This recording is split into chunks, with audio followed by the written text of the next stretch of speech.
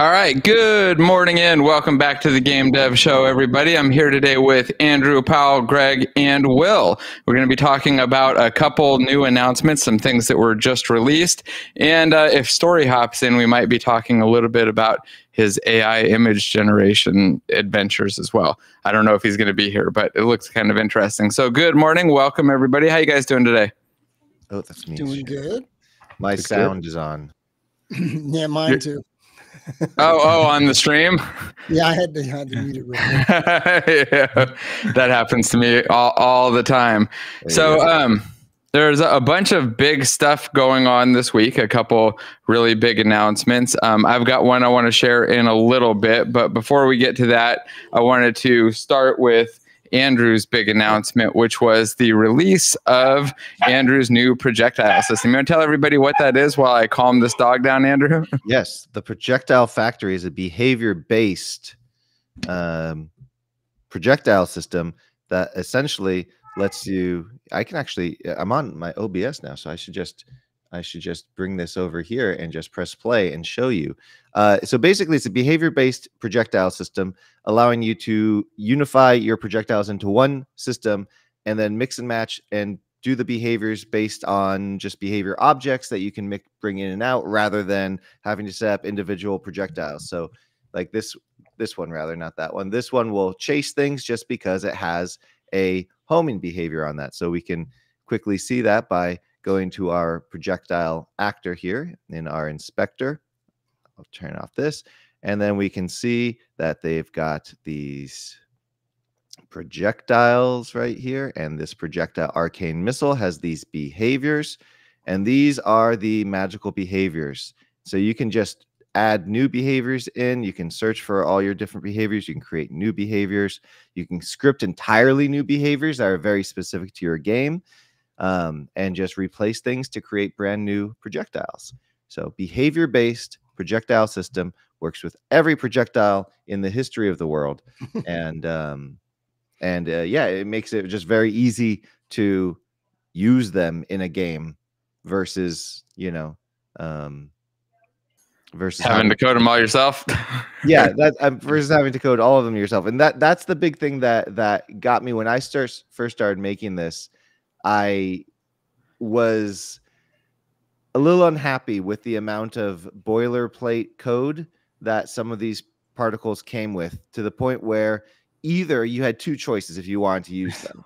You could either recreate the particles effects from scratch, meaning take their component pieces, figure out how they were meant to go together, and then recreate that with your own scripts, or take their scripts and redo their scripts so that they actually are extensible and can be used in an actual project.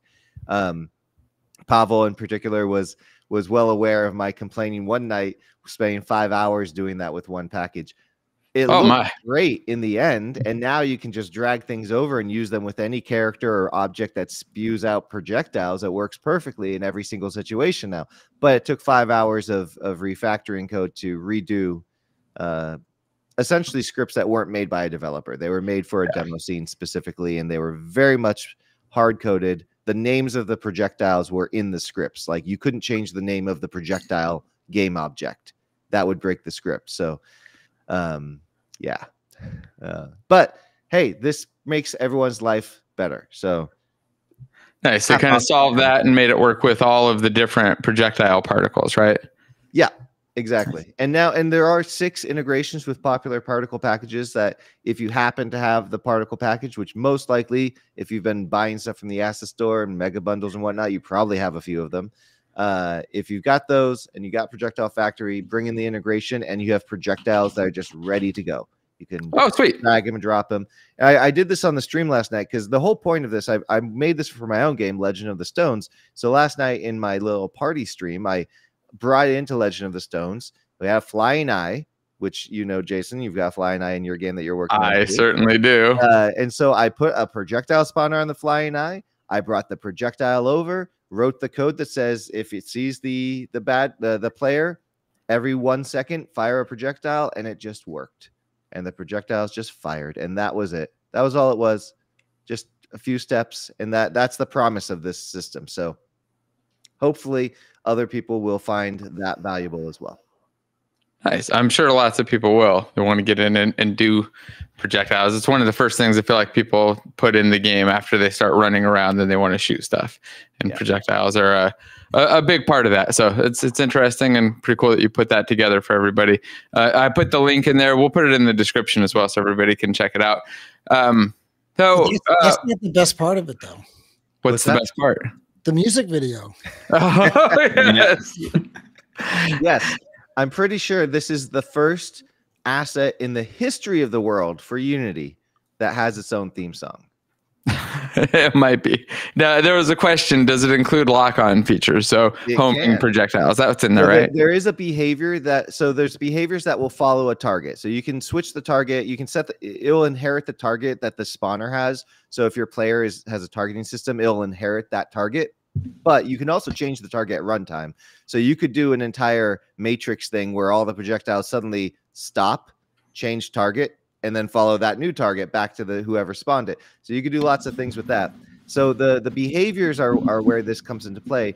The one I showed there, the homing it's a lock-on target. Basically, it homes in on the target. You could make it also there's a look at target behavior as well, so that instead of just homing in, which has a max angle, meaning if it's going fast enough, it can just fly around the target because it's too fast and it can't turn. But you can do a look at one where it's just constantly looking at the target. No matter where the target goes, it'll look at it and that'll go straight to the target. And then there's also like a behavior that will attach it to the target. So once it hits the target, it will parent itself to that target, like a sticky bomb. This was a request from one of the lovely viewers on a stream. They're like, oh, does it have a sticky bomb? So I quickly wrote a thing that says literally on collision enter, parent to the object you collide with. So now there's a sticky bomb thing.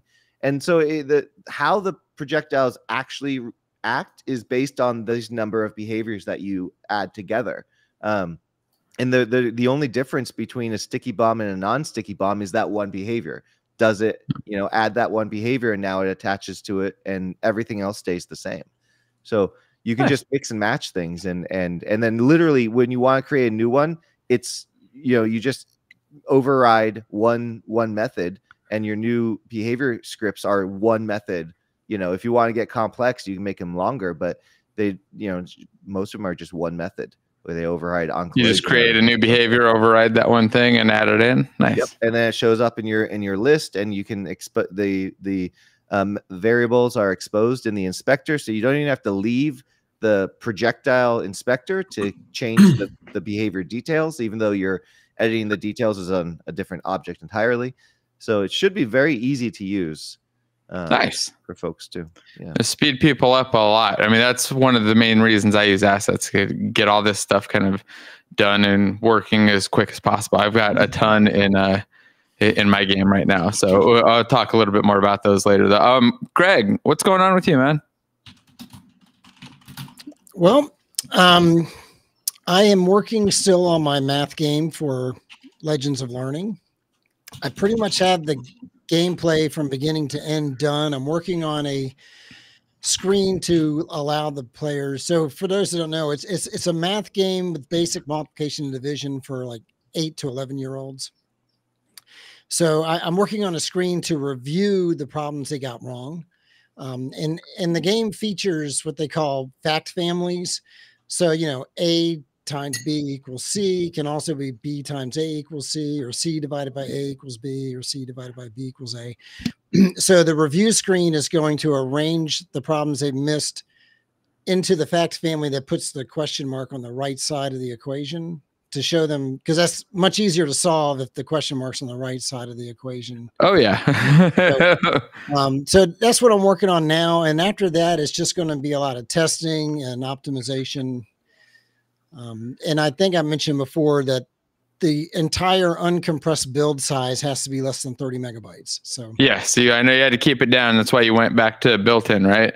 Yeah, I got rid of the URP and went back to built-in. And so far, I'm still under 30 megabytes. So, and I've been adding some additional sound and music and stuff. And so that's the challenging thing. I can't really have a music clip that's longer than like 30 seconds because it starts to blow up. You make some MIDI files instead, right? Something nice and tiny. That's funny. 30 megabytes. I think like I was looking at my project last night and I've shrunk it down to 50 gigs. Right? I was like, oh yeah, it's actually way smaller than I thought. I shrunk it. It's only 50 gigs, and the build is only a little over 2 gigs, and it's up on Steam too. So I got that all working. Hopefully, you guys were all able to grab it with one of the codes. All right, now Will's been sitting down there in the corner quietly, and I want to jump over to him now because it's first time on the show. Really excited to have you here. You want to tell everybody what it is you're working on? Yeah, I can talk about it. So, I mean, some people will say, "Oh, are you going to come and talk about Unity?" Not really. I talk about it a lot. I talk about it on Twitter all the time, and people can ask about that if they want to. We can talk about Unity.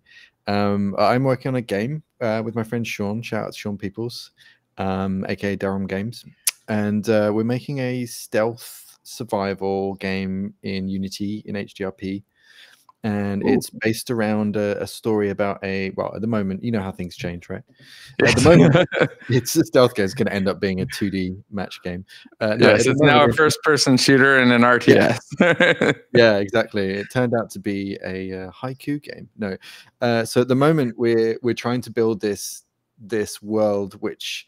I guess I'm kind of inspired by games like Inside, where you've kind of got a lot of incidental storytelling in the background, but you don't really explicitly ever get told what's happening in this weird environment that you're in.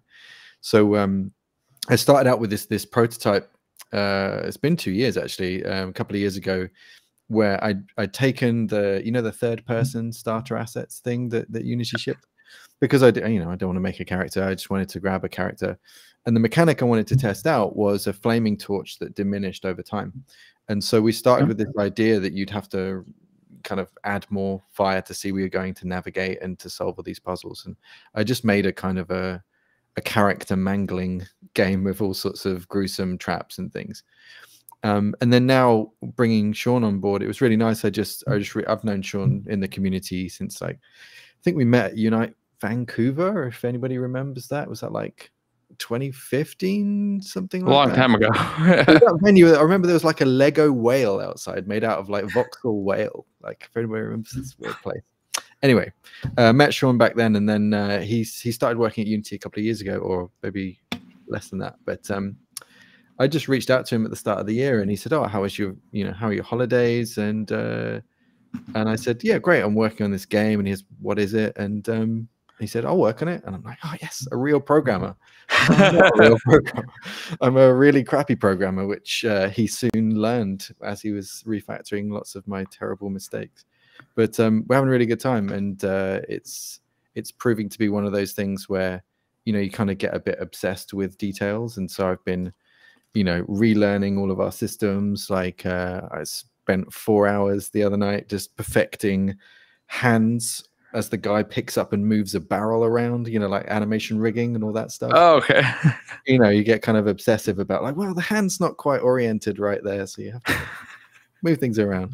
But yeah, having loads of fun with it. And it's been really nice to have a collaborator. Like I said, I've been working on it for a couple of years. And I think you guys know this pretty well, when you're a solo dev, it can be really challenging to motivate yourself. Even showing builds to friends and stuff was nice, but it wasn't like, let's bounce the ideas back and forth. Whereas with Sean in that now, it's really, really good fun. Yeah, you've got another head there to talk about and go over all the ideas and kind of brainstorm with. Yeah, you didn't have ChatGPT the whole time, huh? As your co-developer. I'm going to be honest with you. Before the start of the year, I was working on another idea, which is why Andrew's projectile pack's really exciting for me, because people love a side project. Of course. I had this other game I was working on a few years ago, which was like a tile-based game where you were these robots who would fire sticky bombs. And you fire them, and they were like bombs a la kind of Bomberman style, but they bounced around, and then you could press fire again, and it would stick them to the ground. It's a really satisfying mechanic, but I kind of never got anywhere with that prototype. So I might be looking at Andrew's pack and thinking, yeah, I'll do 2 projects at once. Why not? I'm an idiot. Only 2? Yeah, exactly. Lazy, right? Yeah, only 2 projects and a job. You need at least a couple more jobs and maybe a company or 2 on the side. Yeah, and a family, and probably some friends. Yeah. Friends are useless. What are you talking about? Just projects and jobs. Now that's awesome. So the game that you're working on now, does it have a final name and a page or a presence people can go check it out yet? Or that's the thing. There's no presence yet. We've set ourselves a date, which is like getting a vertical slice demo for next GDC. So we think we're well on our way to the first sort of representative level, working pretty well. But yeah, I'm not ready to kind of. Not ready to put it out there in front of people? Yeah. It's called Barry Pickles Private Eye, right? Yeah, that's right. This is because when we got on the call earlier and they asked me, are you what's your, are you here as Unity? Are you here as yourself? What's going on? And I said I was here as Barry Pickles, private investigator who'd joined the game dev industry to investigate a ring of, But anyway, it's not actually true. You need to change your name in Restream is the problem. Now everybody's not going to know. yeah, that's a good point. Actually, I should do that. But yeah, I'm kind of in two minds because Sean, he lived in North Carolina. He's coming over to the UK on Sunday, and I made a poster for the game as kind of like motivation to give him as a gift. And it's sat over there, and I'm like, do I show it because it's such a fun thing? I'm really excited about it, but I'm not. I'm going to resist the urge to do that. Because I want to kind of, what it's like. You're promoting yourself. You want to get everything together, and maybe the name will change. Who knows? Yeah. Well, that's awesome. I'm excited to see it when it's ready and get in and do some sneak peek testing and stuff. And I'll send you guys a build. I'm ready to share. It's a PC game. Yeah, PC. Andrew, it was just complaining in chat. It works on Mac if you like heat.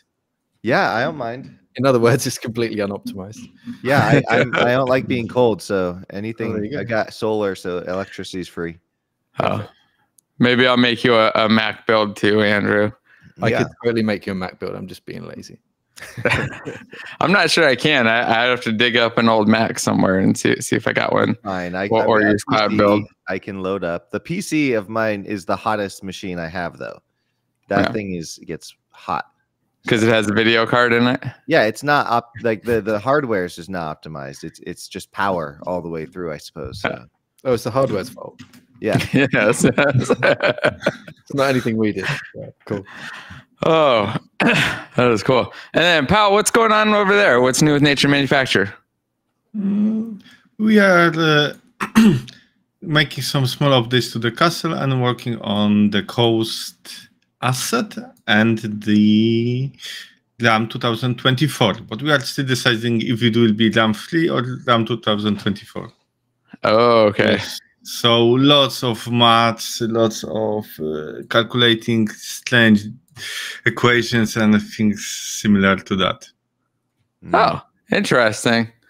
That shit confuses the hell out of me, but it looks beautiful. So I started playing around with your lava and castle packs again earlier this week too, just trying to figure it out. I'm still really, really bad at making anything look good. I'm really good at making your levels look bad though. If you need somebody to do that ever, like I can go in and completely fuck up a terrain and make it look horrible. Pretty quickly too. But I'm trying to figure this out. So yeah, one of the things I was trying to do for the game, I'll talk a little bit about that now, is come up with the environment for it. So I sent it in chat, and I don't know, everybody in here at least probably should have found a code. I finally got the game up on Steam, and it's not in a good state at all, but it does work. It's playable. You can connect to a multiplayer game. You can battle each other, select your characters, build your characters, spawn things, swap out your towers, and all that stuff. It works. It's just kind of in a semi-ugly state right now, and the visuals are horrible. I was going to do a quick demo though and show everybody what it looks like. Oh, I forgot that was in there. So I'll do a screen share, and maybe I'll give out like a code to somebody watching the chat too. So can you see the screen? Yes. All right, cool. So right now, obviously, this is my my beautiful connection menu. You can hit host, start up a game, or you can stop, and then you can go in as a client and then connect by IP. You got to port forward and all that. I haven't set up the lobby and relay stuff, but I'll probably do that this weekend, probably tomorrow or something. It only takes like an hour or two, but I wanted to do direct connections first. So you go in as a host, select your characters. Oh, I added in some new characters yesterday. But I screwed up my UI, so now the proto factor ones fell off the screen, so I got to fix that. You can go pick all your characters, whatever you want. Like I personally like, oh, there's the eye.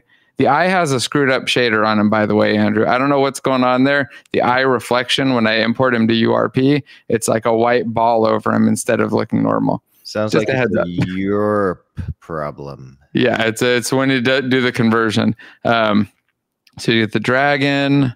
Let's take Anubis, and like the moth chick has a heal. And then go in. So it'll show all of the players here and all of their characters. I forgot to add in, there's a player name, but I forgot to make the field visible so you can't see it. The character builds up off of all your stats. So you can see the stats, or if I hit randomize, you see it changes constantly. So it's based on the stats of each of these characters, and then each one's got an ability. What did I pick here? Whatever. Start. Log in, and if it works, okay. So this is the 4-player map. This is not the one that you have in the test build. And the goal here was, oh come on, I gotta wait for everything to spawn. As soon as it all spawns, everything will kick over and totally break. Oh well, yeah. This is exactly my point. The whole thing broke, and now I can't move around. Let's go back out and go to the main menu. But it is mostly working. And in my tests, here's what happened to the UI? Okay, I broke something in the UI in this one. The actual build version works, so you can run around, swap characters, do all of the combat, spawn things at the spawners. You can swap out your towers and everything else, and just got to get some level design going, some actual level design, and then working on balance and stuff. But it's been fun and interesting putting this whole thing together, and then the process of putting it up on Steam took a whopping 30 minutes this morning. And yeah, I was just having fun with it. Wanted to kind of show it off, share it, and then I'm going to put it out there soon for people to play publicly. Right now, everybody on the show has access, and I'll start giving out access to other people soon. I'm going to give access to everybody in the course this weekend. Go through, and we're going to talk about it a little bit more on the calls on Monday. But yeah, anybody got ideas or questions, or have a chance to try it out and have it crash and blow up your computer yet? Not yet. I got it installed. Sweet. Yeah. Are you going to use lobby and relay in it, or just direct port to port? That's so yeah. Oh yeah. So in the end, right now I've just got direct IP because it's mostly just me testing on my local network. I'm going to set up lobby and relay. I'm going to do Steam integration probably this weekend for friends lists and all of that stuff. And then the plan is support local hosted stuff, do dedicated servers eventually. I mean, it works on dedicated servers now. I just don't want to set it up and pay for them because it's not monetized or anything yet. But allow people to just host their own servers, host dedicated servers, and get in there and do all of the stuff. And then eventually allow for mods. And right now I've got 30 or so characters in here. I want to get a couple hundred, and then have players be able to just submit their own. So starting like next week, I'm going to start taking submissions for character ideas with stats and abilities and links to asset store models that I can pull in, because I'm not going to go make a bunch of stuff. I want to have hundreds of characters in here. I want to just use stuff that already exists. There we go. Now it's running around, and you can see there's a problem with this level in the navigation. I don't know what it is. It's only on this level, but they stop navigating and start constantly. Every other level is fine. I think it might be something with my Pro Builder mesh, or either that or I screwed up something on the nav baking, and I just haven't figured out what it is yet. But yeah, you can run around, go battle stuff. There's nobody on this level to kill, though, so I should really switch it back to the one-player level. Yeah, that's kind of where the game's at. I hope to have it like in a fun, playable state within like the next week. Right now, it's in a functional, playable state where you can run around, do combat, everything dies, all of the core systems work, and it's easy to just throw in content. It takes like less than 5 minutes to put in a new character, new abilities and stuff. It's just got to get down to the fun now. Got it all functional. So next week is the fun. And what I found so far is that it's been a lot of fun running around. Oh, I got to switch this over to level 1. Running around and taking control of things too. So I may end up with that as a core mechanic. Let me show you real quick. So if I switch this up to load level 1, my tiny level, one of the things I added in as part of the data binding setup is that you can just shift click on any NPC right now and take them over, and then that becomes your character. So you take them over, they can swap between their different classes, run around, and then you can set their target, make them go attack stuff. So I was thinking about doing something as soon as it starts up, something really similar, like as a gameplay mechanic where you can take over your own creeps and control them, but maybe you lose control of your character while you're doing it. So he's just kind of standing there, and then you can switch back and be an extra thing that you can do and control. Still trying to figure it all out. And for everybody who hasn't seen like the overview of the game, the idea is it's a mix of League of Legends where you make your own champions instead of picking pre-made ones. So kind of like everybody's kind of like Uter. You switch between different modes and have different abilities based on that, and you can swap between them constantly at runtime. This is reloading really slow. I probably need to reboot Unity. I've had this problem lately where after a while I just have to restart it, and then starting up takes like 1 second. I think it's probably one of my plugins, but I'm not sure. And then so that's like one of the core parts of the game. The other thing was that you're going to be able to control the spawners, so you can pick the NPCs that come out of the spawners the same exact way, kind of combine and make the things, and you can control and swap out your towers and build them kind of like a tower defense. And then the final, I think, really different changes that I want it to be solo teams, so you're in there on your own, but against 5 or 7 other people. So it's kind of like a big free for all. Everybody's pushing towards everybody else's lanes and trying to kill everybody at the same time with a fast gameplay. So if this ever starts, I will show you that, but I don't know if it's going to. I think it may have just died and crashed. You broke the internet. Yeah. Well, when it says 1 minute and 32 reloading domain, it means that something has gone horribly wrong. No, that happens to me all the time. I've got it shouldn't happen. Each project I think of mine has a different random crash it happens, or like my main package always gets stuck on this one part when I load it up for the first time. I forget which part off the top of my head, but there's, Unity has all the little things that tells you what it's doing as it's loading up. There's one part, half the time it gets stuck. Just quit, start it again. Generally, it works the second time. Yeah, I need to do more editor debugging. I feel like mine is probably just the fact that I constantly just hit add package. I feel like sometimes I might add too much stuff. And Dom says IKEA MOBA is a bit of everything. And this one, it was everything that I enjoy in the games. So that was the goal. Take all of the parts that I enjoy about the games and none of the parts that I don't enjoy, like character unlocking, and just be, play a couple rounds, get gold or whatever, use that to unlock characters, or have, microtransaction option to buy them for $5 or whatever. But I'm gonna make it so that it's the same, like not the heavily monetized problems that all those other games have, where they have to add in stupid blockers to make you pay for stuff. I feel like just having lots and lots of characters and new things available and just being able to speed that up. Plus with 100 plus characters, new skins is easy. You just go grab the other variations from the asset store. There's your skin. And then the skins can be cheap. You don't have to pay artists tens of thousands of dollars to make each one. Right? Like they don't have to be insane. Is it going to start? I don't know if this is going to start up or not. Sure. I probably just need to reboot. Last week I tried to demo.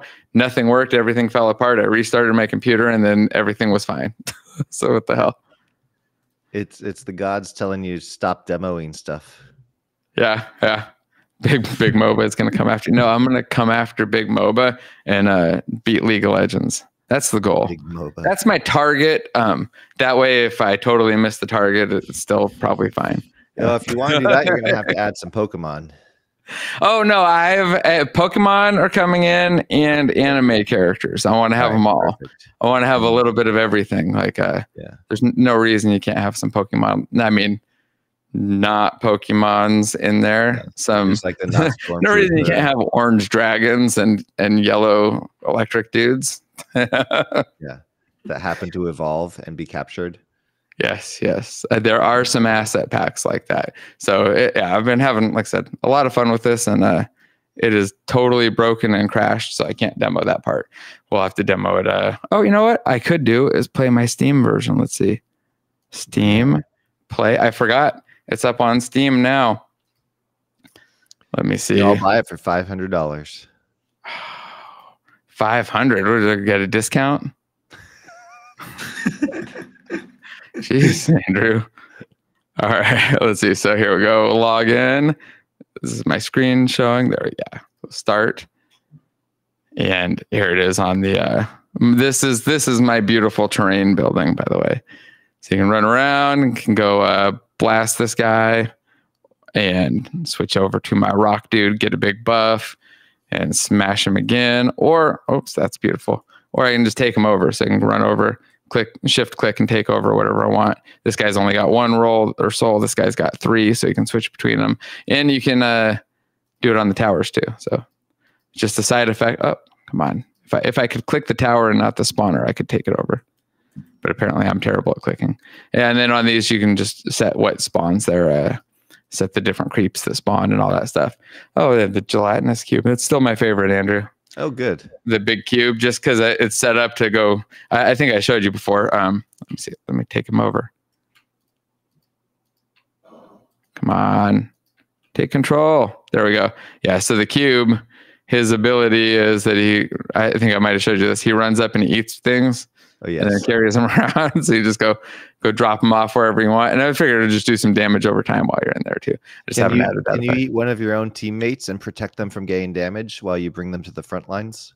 There is absolutely no reason you couldn't do that. Nice. And my thought with this game is like anything that like you could theoretically do in like a D&D style, I'd just allow. I'm trying to minimize rules, which really just means that I'm not checking things very much. So there's less if statements. There's no target type check or anything else. Like I can literally, this guy can't do it on himself, but because he can't pick himself up, but any other character can just attack themselves. Let's see. Can the cube eat another cube? It should be able to. Yeah. Let's see. I think those cubes have all eaten each other. They're eating towers. Right? Yeah, and then the singularity will form. So now they're that cube just ate me. Oh no. I don't know what happened there. You got flattened out, but yeah. And then the treasure chests are of course full of money. So you can run around and loot them for all the cash and then use that to buy units. So I got to figure out the exact balance and stuff. But like I said, I want to try to make it fun and as community driven as possible. So people already have ideas, feel free to submit them, but I'm going to do a big submission push on Monday to get ideas for characters, abilities, all that kind of stuff. I think it'd be a lot of fun. And then, like I said, beat League of Legends eventually. That's the goal. Yeah, or come close to it at least. get to 1% of League of Legends would be perfectly fine too. Yeah. Anyways. Let's see. Are you making? I'll take a couple questions here. Education or to sell it on Steam? Both. So I'm going to sell it on Steam eventually. That's the goal, or on whatever platform it ends up on, probably Steam.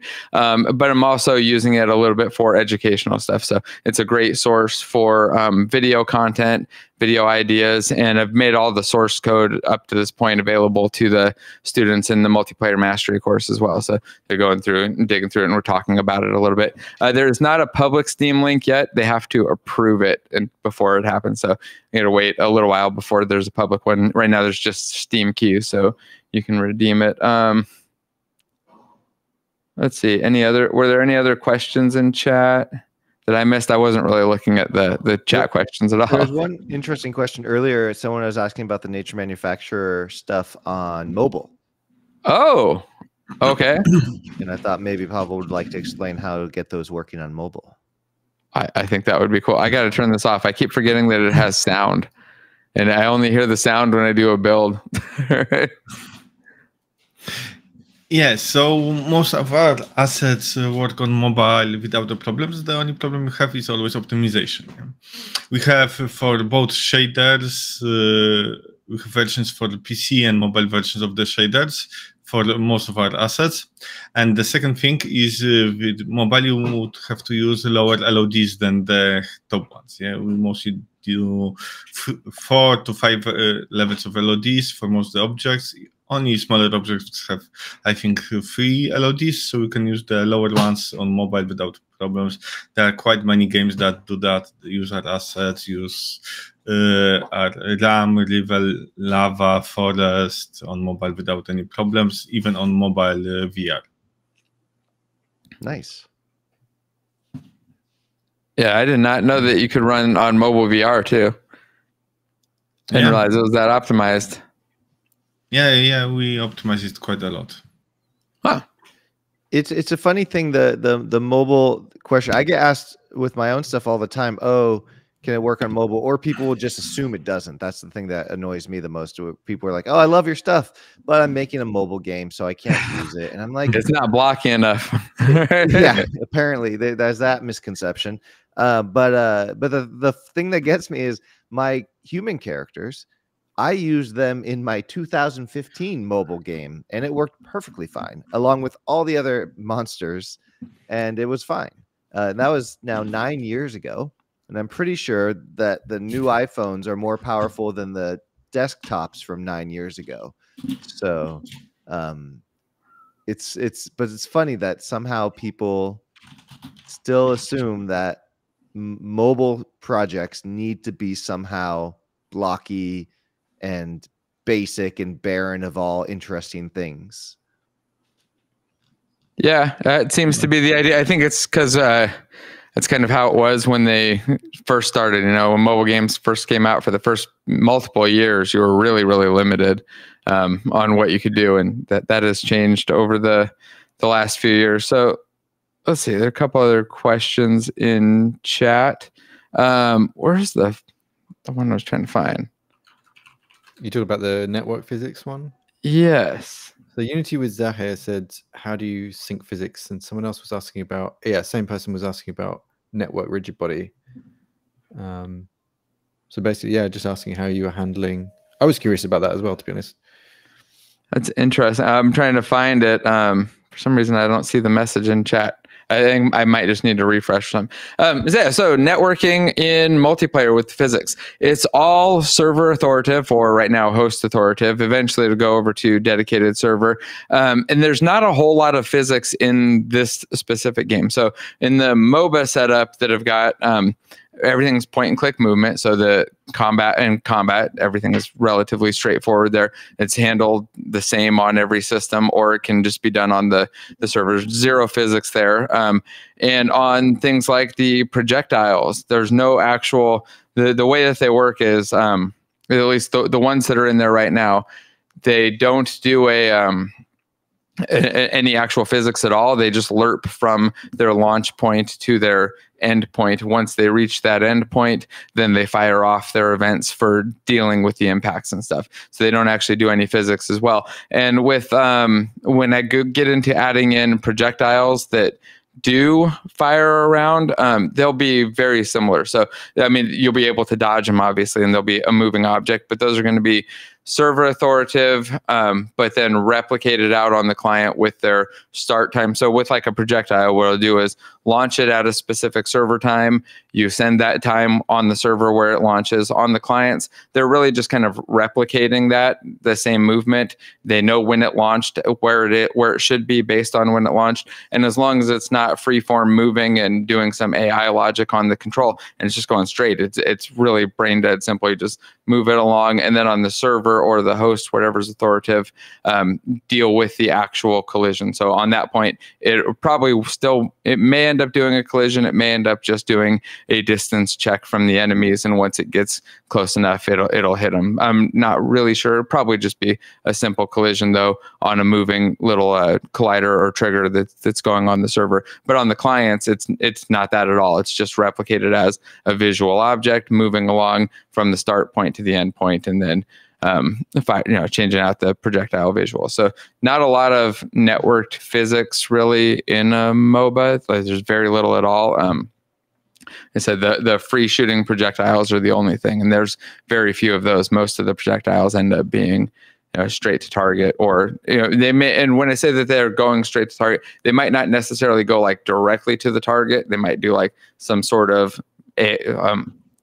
pattern or some sort of wiggle or some other thing, and that's easy to replicate as well. It's just doing homing beacons and or homing missiles and things slightly harder. That's why those ones just don't need physics though, because they're always finding the target. They just kind of lerp towards that target instead. Hopefully that explained it a little bit. And so for syncing the navigation, you just have the nav mesh and you just set the target on the host and on every client, and they independently.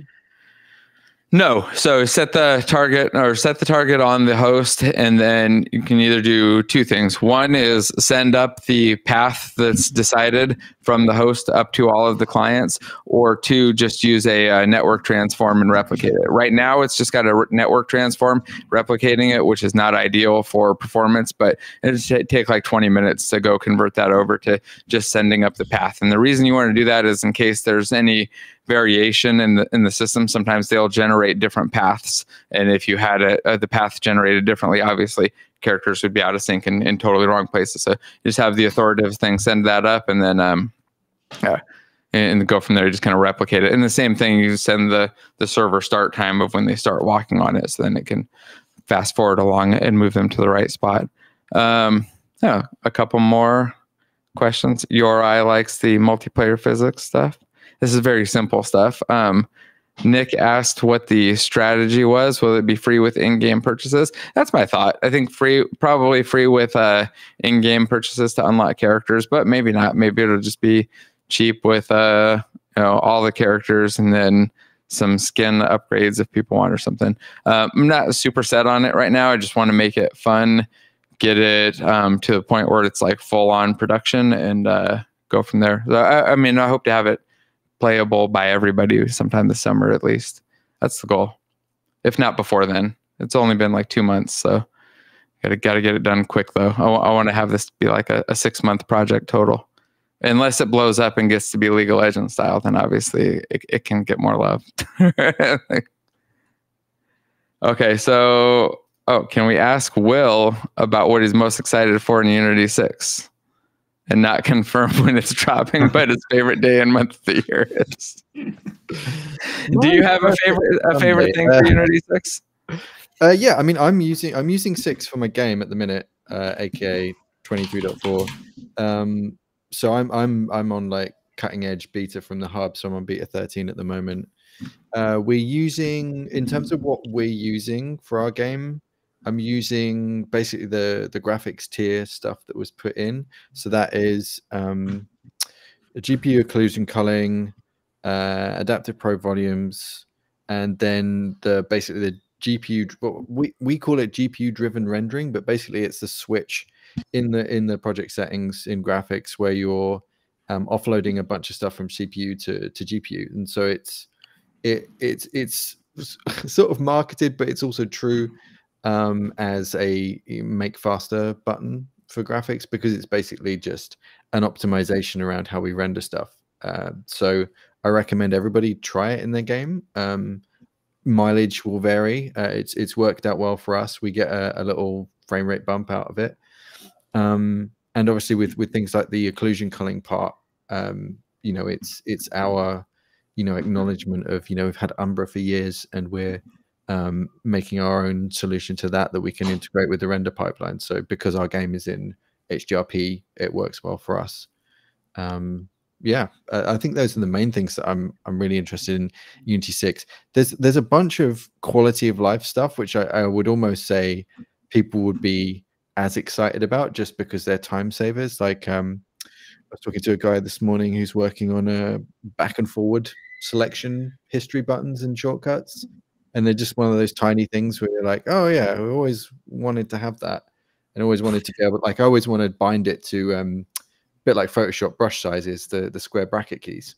And it's just like a bunch of small things that also get landed with all these big kind of showcase features as well. But that one's a pretty good one. Yeah, I want a back button. Yeah, I've been complaining about that recently. Right now, I mean soon. I said, look like Tech Dave likes the package manager changes too. I like those too, where you can now see the assets you have in there and the updates available for them. It's pretty nice. You have to go digging around and try to figure that out. Also, the rendering thing, that is in HDRP. Does it work in URP as well?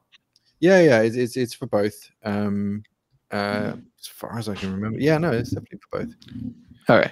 Just make sure everybody knows. Go check it out. I should probably enable that on mine. I saw it at Unite and I forgot about it and I haven't actually turned it on.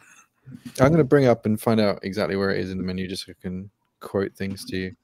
I realize I'm on like the worst machine for doing this stream on, because I wanted to bring up the game and some other stuff at the same time. If I join again, I'll join on the PC. Oh yeah, you definitely have to. Every week. I don't know, with Restream, which is the platform we're using right now, I can add in another machine, right? Oh yeah. Just grab the same link on the other system. You'll show up as well too. Yeah, I'll do that. Okay, here's the article Powell's just shared too. Let's pop that up. The official GPU rendering post in the forums. Resident Draw, that's the one. Yeah. It's not a sexy name, but it is an accurate name. All right, I've definitely got to reboot. It's hung for me. It's been reloading domain for 17 minutes. Yeah, you need to give it. That is not going to load. Yeah, I would suggest if anyone wants to use the GPU lesson lower to read this forum post. It's got lots of news. There's also some tests from people using it already below, so great post. Nice. And it's quite easy to turn on, but remember to check some things that in URP you have to be forward plus and so on. Yeah. Yeah, I think it is. Yeah, I think you're right, Paul. I think it's forward plus, but then they're working on adding. Yeah, they're working on it, and it's planned to be in different ones too. Yeah. Yes. Nice. Well, yeah, I'm in forward plus now, I think, so I'll have to turn it on and see how it does. Remember that if you scroll a little lower, there are 4 main points that you have to check in your project. These ones. Yeah, no, higher, just below the. Yeah, you have 4 points here. Yeah, right here. You have to check the batch render group. You have to remember that it's in forward and turn off static batching because it will break some stuff, and check the settings for light mapping. Yeah, I'm gonna go through this today, or either today or tomorrow. Yeah, well, soon, I gotta get the video. It takes about 10 minutes, so that's not a problem to have it. Oh, we didn't talk about upscaling, did we? There's a the other part which is quite cool. That looks really cool. Can you talk about that? Yeah, it's called dynamic resolution in the settings. I mean, we refer to part of it as STP because we love acronyms for some reason. Well, it's also because the acronym is very long. Spatial temporal post-processing. So if you know about things like DLSS, so the NVIDIA thing, it's basically us making a more of a cross-platform equivalent where you can scale up and take the post-processing hit that you're doing and scale that down and then stretch it and get similar results out of it at a much lower cost. And so what you can do in these settings, I'll try and add this machine to the call in a second. What you can do with these settings is to basically stack them in terms of priority. So it's like a fallback. You can use SDP or DLSS depending on what you want to do with it. Nice. Yeah, it looked really cool and super promising for performance. Yeah, I hope so. I hope it's going to give everybody a big benefit. So I'm going to just try and add my machine and I'll just point out the things that we're talking about in the settings, so people can grab them in their own project too. So I'm going to drop the link Powell just shared for the feature highlights as well in chat if anybody wants to check that out. And as soon as Will's got his other one in here, we'll see it all visually.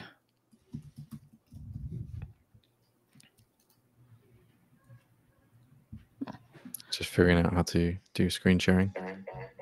Oh, yep. Don't have audio also on. well. There we go. There we go. AW.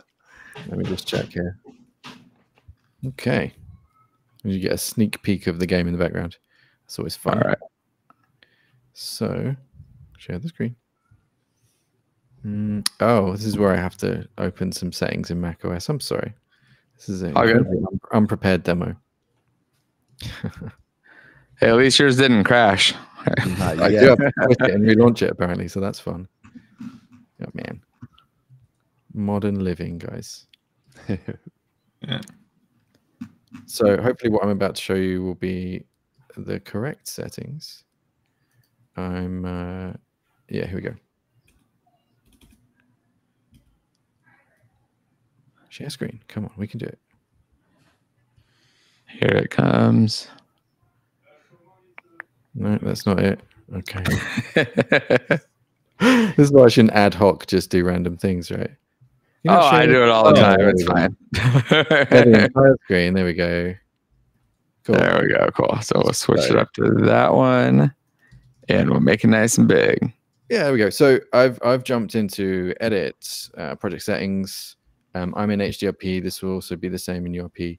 But you jump down and you'll find a few different things. So one of them that we mentioned earlier is GPU resident drawer. So switching this from, it'll be on disabled by default. It's a new feature, and you can enable instance drawing.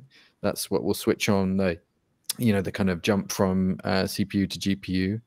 And then you've got GPU occlusion culling. You can check that on as well. Recommend trying that, see how it affects things. Another big thing that's coming up is render graph, which I recommend people try out. That's going to give you an overview of rendering. Is it in this build? I'm trying Probably under analysis. Analysis, of course it is. Yeah, thank you. Render graph viewer. So this thing, has an incredibly detailed view of everything that's going on in your current rendering setup. I am not a graphics engineer, and I don't pretend to understand all of it. But for those of you who know exactly how it works, you can see how much detail you kind of get out of that. But then the other thing I was talking about earlier was dynamic resolution, which you can enable here. And like I said, you can stack these by priority and give yourself a bit of clarity around which ones you're going to use first. You can choose a different mode as well. That's specific to DLSS. And I just recommend people try switching them on and seeing how they affect the performance. Use the forum link that was shared in the chat.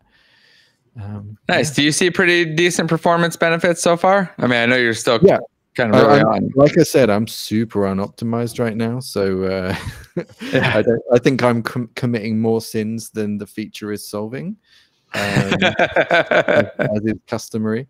But yeah, no, we get a bump out of it, which is really nice. I'm just trying to look around my game, see if there's any spoilers to the title. But no, you've only got the initials to go by, which is fun. There we go. All right, well, it looks like Yorai has joined us. You got some thoughts on this stuff? What's that? Yeah, actually a lot. I've been messing with this for the past month on and off, and I've been reading every single piece of documentation about it, even one that you cannot find on the Unity documentation. Instead, you go to the Unity official documentation and you look up individual things on the different versions and see what changes between version histories. You're literally diffing the code to find out what's going on, right? I wish I had the source to diff, but yes, I'm diffing the documentation on the internet. So yeah, I have a lot to say both about the resident drawer and the STPP, and the render graph is amazing and annoying, but mainly amazing. So yeah, I have a lot here. Where do I go first? Whatever you feel most passionate about. I mean, start at the top. Start with resident drawer. Like, how have you found it? Yeah. So I've been trying it, and the first thing that I noticed, because I have a zero garbage collection policy in anything that I try. I start a new project, I check immediately there's no problems. There were no problems in the latest beta, which is great because previous betas did have problems. So yay, Unity 6 beta 13 is good. If you do enable the resident drawer, there is a tiny GC allocation of like 48 bytes when you start using it. But I already reported it on the thread that you have shown, and they have already said that they fix it. So yay, very supportive for that.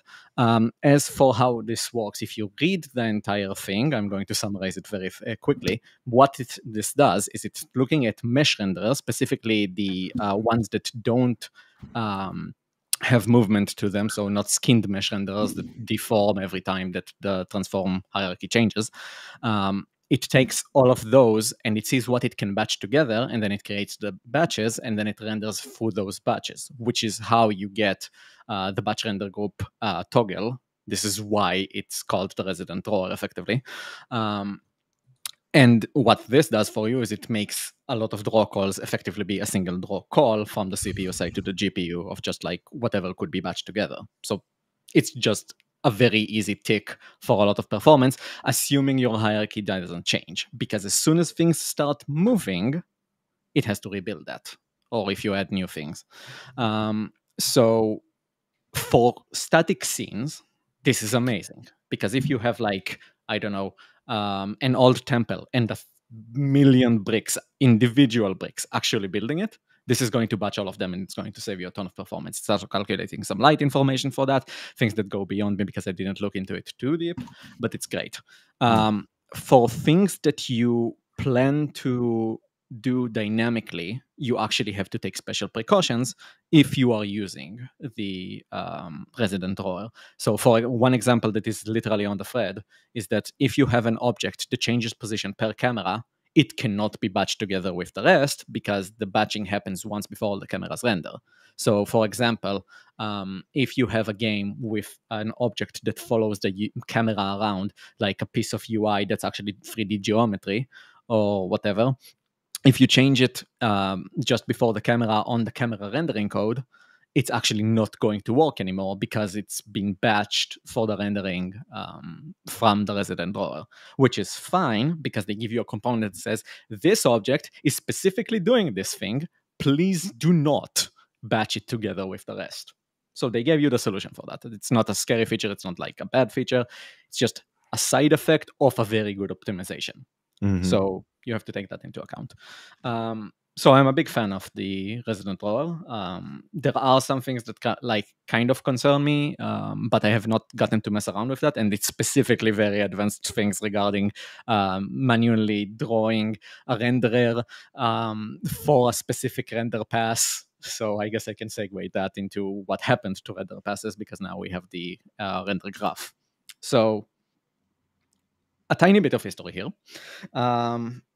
In Unity, you used to have a render stack of objects that needs to be rendered, and then you had post-processing at the end.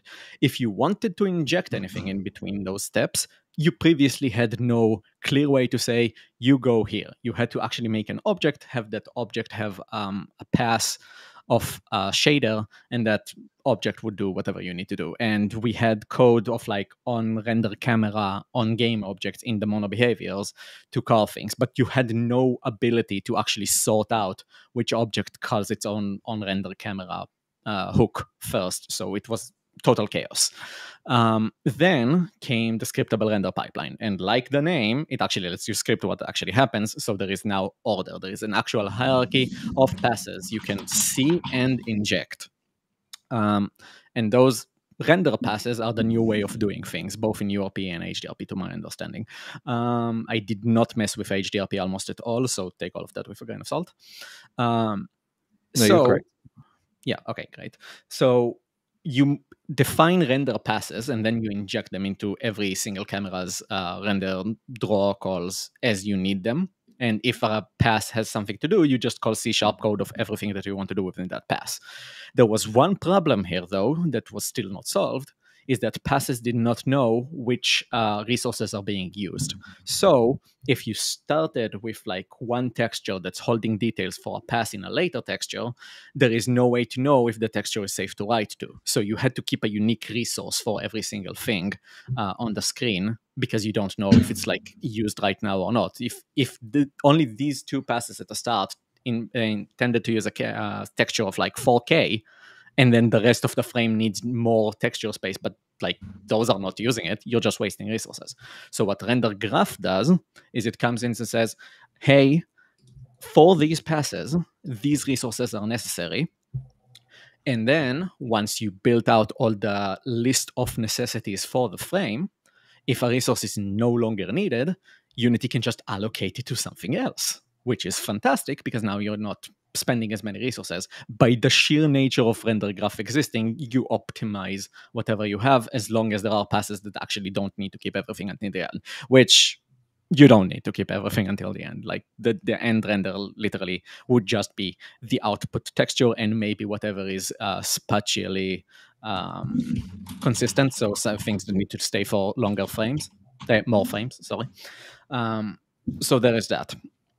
And for doing things with render graph, you actually have to start defining the resources that you need for each render pass. So it's a bit more boilerplate to do the things that you need to do to have a render pass. But render passes were already slightly more boilerplate than just the on-render camera that we had before scriptable render pipeline. It's all fine because I keep seeing consistent improvements to that. So I am a big fan of render graph. That's what I can say. Did you try out STP as well? Or? I have not tried STPP. That said, I don't think there is anything manual for me to do because it's like it's basically lower render and then it upscales the post processing passes, right? So I don't see much that is like manual input from me required. Ergo, I don't need to understand how the system works as much as the others.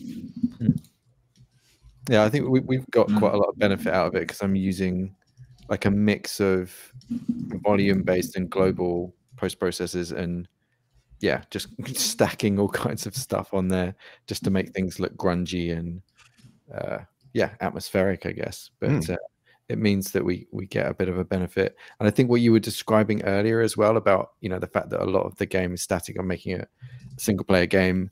There's no proceduralism to it per se. So, we're getting a lot of kind of straight out benefit from the resident draw stuff. I think. Yeah, to be fair, it's still a relatively quick process and you can probably still get a lot of benefits. Like if you spawn something in a level chunk, the game is top down, right? I'm getting a fist. Again? You were mentioning Umbra, the ARPG thing, or I missed the start of the stream, so. Oh, we just started talking about all the graphic stuff that's coming in 6. So we were talking about the group of things. So just in a more general sense, if you have chunk loading for your game, just as an example, and you spawn a section of a level, that's not going to be a problem because you may have a hitch as that level loads, but you're already planning to have a hitch because you're loading all the resources for the level and starting all the objects related to the level. So when that happens, then the new objects pop in, the render batcher will say, hey, there are new things here, I need to make a bigger batch. And then the batch is going to just be the new batch. It's just a tiny addition to a big addition of the frame time for the loading of the thing, but then you still get all the performance. So there isn't like a real big issue. If you do have objects that move around, it would be a bit annoying to try and optimize for render batching automatically. I'm not exactly sure what Unity 6 is doing in that regard because, again, I didn't look into it too deeply. But I did see a message on the forums that somebody had like 1 million cubes and tried to move one and it kept rebuilding the batch. So I hope this is a small problem that can be solved easily. There are things that you can do to like optimize for this, as far as I'm aware. So, yeah. Entities is kind of good with that, at least. Well, yeah, that's one example. But I mean, it's, generally speaking, it's a new feature, but it's been in the works for at least a couple of years, as far as I remember. So they've tested it with all sorts of scales of project and genres and things like that. So I'm hopeful that, like you saw on the forum, each time these things come up, they can learn more about how people want to use it, and then million cube dots game will be successful too. Yeah, and just to be fair, like a strange game. Right. Well, tell Peter Molyneux that. So just to clarify further for everybody listening, when you use the the resident drawer, it doesn't actually do anything for the rendering of visual effects, no particle system, nor anything like that, because those things by their nature are not going to be affected. Like if you read the actual post, it says it's literally affecting only the mesh renderers, exactly the things that don't update a lot. So if you have like moving objects like rubble and stuff, don't worry about anything happening to your drawing, because that's using the exact original code path that it used. And that's why it's kind of combined with a bunch of different things like STP and other optimizations, because it's like recognizing a bunch of bottlenecks that we had in graphics and trying to level everything all up in the same go. But it's more just the order in which they landed. That's why we were like, internally we talk about it as like tier 0, tier 1, tier 2 as a set of work that the teams all collaborated on, because we wanted to make sure everything was cross-tested with everything else.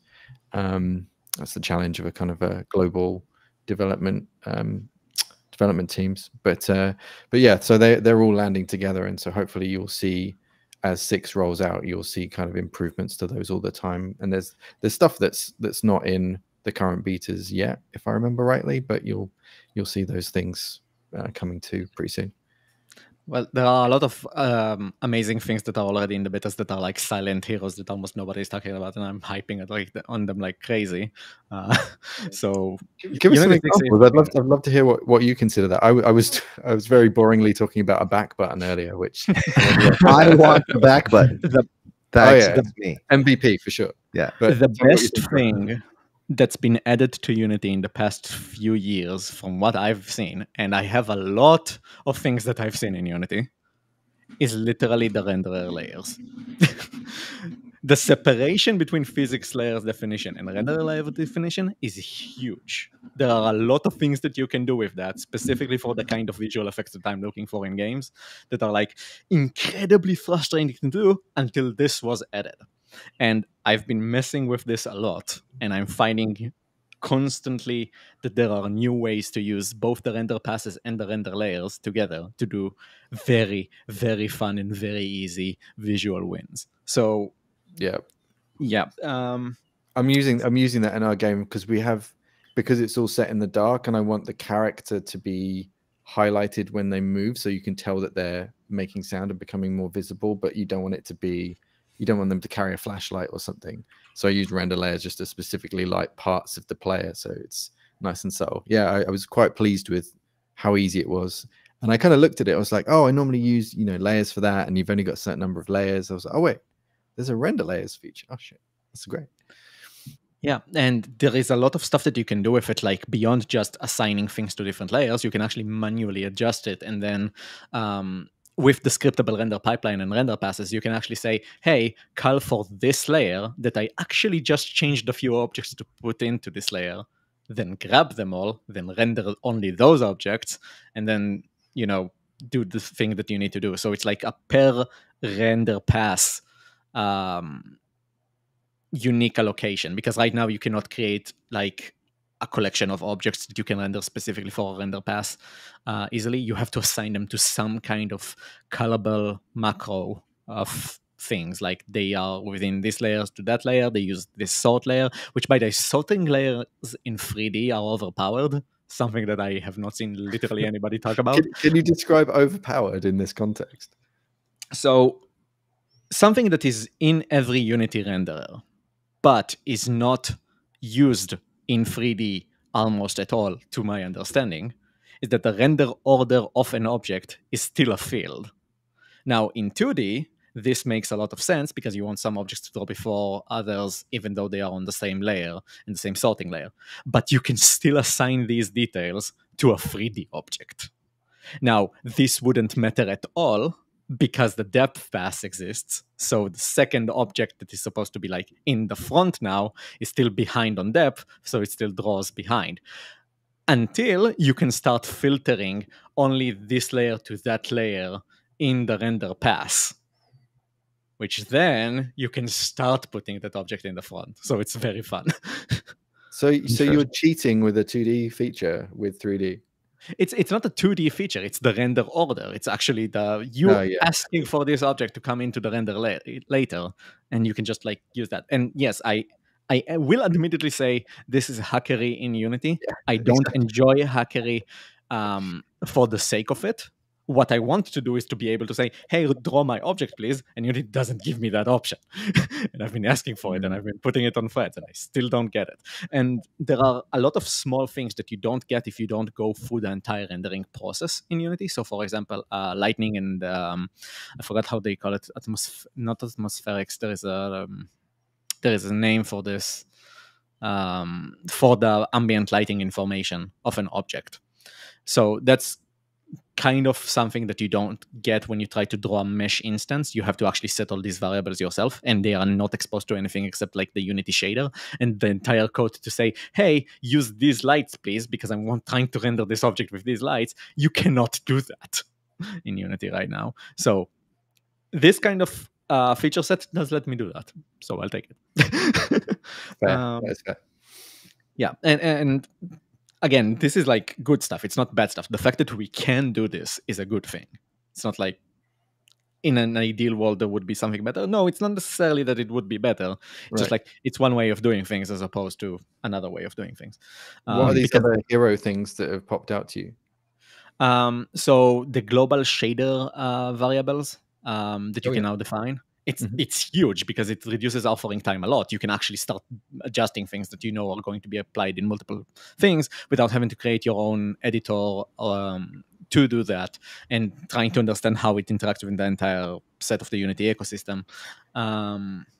So I'm a big fan of that. I have a very big grudge against things that are difficult to author just because there is no good tooling for them. So the tooling improvements in Unity 6 have been amazing, and I'm very thankful that we're getting them finally. Awesome. Great. Yeah.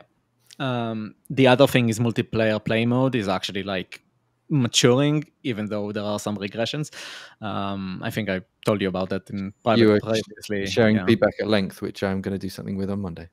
Yeah, but the thing is that the multiplayer play mode 0.3 is still working in the latest Unity, and it's still working good, and it's still the best feature since light spread in Unity before the render layers got into the mix. It's like they're competing in different fields, you know?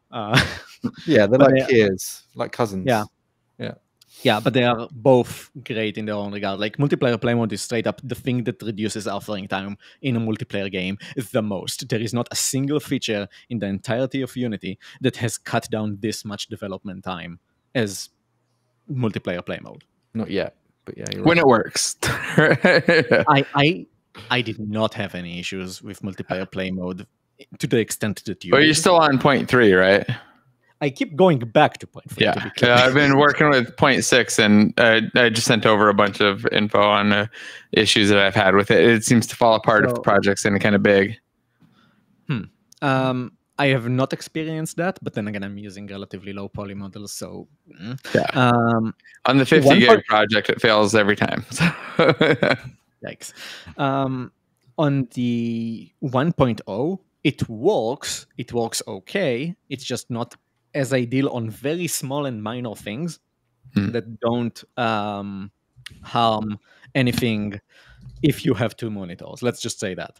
So it's very small and minor things, like when you close and open play mode, Unity's extra player windows for multiplayer play mode will close themselves and reopen themselves. The reason that they do that is because Unity has a layout system, and that layout lets you see like the game view, the hierarchy, the console.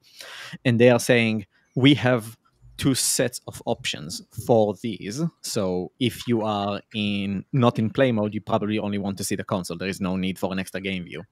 And if you are entering play mode, you want to see the game view because like this is multiplayer play mode, right?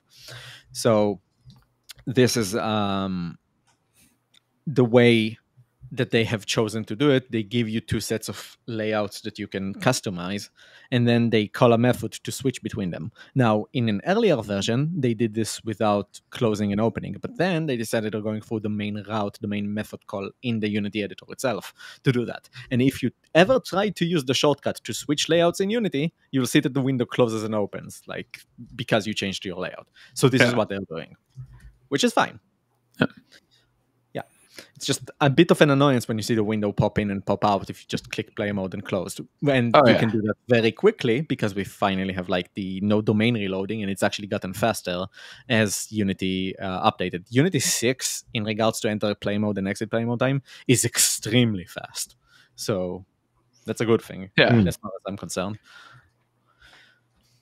Yeah, I found the same. It's relatively quick, except for, like I said, occasionally it just starts to bug out and then it gets slow, and then I restart the editor and then it's fast again. But like I said, I got a ton of plugins in here, so it could be any one of those or something with the latest beta, because I'm also on beta 13. So try to stay up with the most recent beta and hope that it's stable enough. It's good enough as long as it's not released. That's always my thing. Like I will update constantly, stay on the bleeding edge until the game is out, and then I used to do it even after the game was out, and then I pushed out a Unity 5.5 update that broke collision in the game randomly for no reason.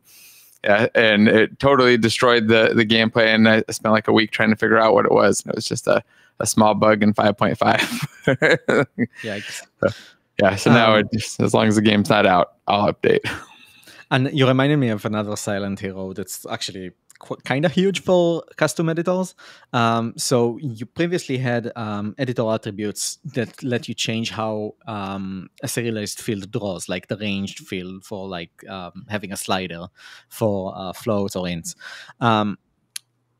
In the latest Unity, you can actually finally affect collections, which is something you couldn't do before. You could do workarounds by like having a serialized class and then having the collection inside it and then drawing the serialized class, but you're actually increasing the access cost for that internal collection just to have a custom renderer, which is not ideal. You're actually changing the underlying code, which you never want. So having an attribute actually change how the collection draws is great. Very thankful for that. Again, Unity 6 does a lot of good stuff. Yeah, that's a nice one. I've been a big fan of the Unity 6 updates just for the UI in general too, though. I feel like it feels a little bit cleaner and smoother and easier to use. And we're talking about the package manager earlier too. Have you enjoyed the new differences in there, URI? I do like seeing the bigger sections for the tabs and like having it cleaner, more cleanly laid out. I didn't have any problems in using it, but I also didn't import a lot of packages in Unity 6 yet, because most of the projects that I'm making are like small. Okay, let's see what's going in this beta. Oh, this is great. Oh, this is nice. I don't like this. This is a bug that I'm going to report. And then like I'm going to try and do a thing here, and I did the thing. And this is like every tiny beta that I see that has something interesting in it. So the latest beta I tried is beta 13, and I'm eagerly awaiting to reach the 0 GC for Resident Order, and then I'm going to try something more extensive with that. So with regards to the Resident Order, I actually have like a use case that I'm thinking is going to be quite nice for it, which is specifically a lot of the things that you get on Asset Store, for example, are modular pieces. And modular pieces are great until you try making a big scene where the performance dies because it's all separate objects. So colliders are not solved with the Resident Drawer. So that's still going to be a problem, because if you have like a million 1 by 1 meter floor tile, it's not going to solve that for you. So I still have to optimize for that. But for the rendering, this is actually pretty fantastic. Like on the level of, I can actually make a mountain and put a lot of rocks on the side of it to give it like extra depth and shape it out, and not actually pay any of the cost of like actually having this many separate renders for the mountain. Now, it's arguable that if you're not going to get like really close to the mountain, does it really matter? Can't you just have a lower LOD for it? But I'm going to try and get closer to it and like have actual interactions with it with just simplified colliders. So yeah, that makes a lot of sense with like all those assets too that have samples that are those modular ones, and it's going to make those not perform terribly anymore, which is nice, or at least make them better. Perform better on the rendering side. If you still have the colliders, you're still missing on that. Yeah, the collider thing I feel like is easy for most people to solve though, because majority of them it's going to be like build out a couple basic colliders yourself. So colliders are like the silent poison that Unity has, because you don't understand that they're a problem because it's a death by 1,000 cuts, and you're going to have a bazillion colliders in your scene before the time that you actually realize, oh shit, the colliders are the problem in the scene. So, yeah. But I mean, that's an easier one to solve than the rendering one for most people, because they can replace the colliders, combining the meshes. I guess it depends on their level design. Yeah. Because often people will make the mistakes of, doing things that cause physics recalculations that they can't see. So whether it's like, oh, this thing should have a rigid body on it, so the physics system knows that it's going to be moving or it's moved or any of that kind of stuff. But it can be tricky. Actually, you reminded me something in regards to that. Well, not specifically that, but earlier you were talking about network for game objects, and there have been big updates to that as well. I've actually been reading the documentation on that and failing to find more documentation than... okay, so small journey here. I've been looking at netcode for game objects a lot, because I want to make a multiplayer experience. This is why I'm saying that multiplayer play mode is the best thing since sliced bread. It's specifically because it lowers the offering time for making the multiplayer experience. It's great for that. I really cannot find anything better than multiplayer play mode.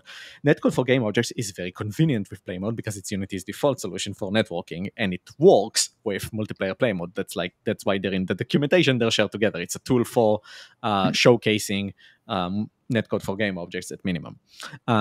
So I tried to use netcode for game objects multiple times. Every time I try it, I find like a bug or two and I report that. And to be honest, it's the best experience I had in reporting bugs in Unity, because netcode for game objects actually has a public GitHub, which has a ton of pull requests and issue reports, and the developers are actually responding there, as opposed to a few other repositories of Unity that I did not have this experience.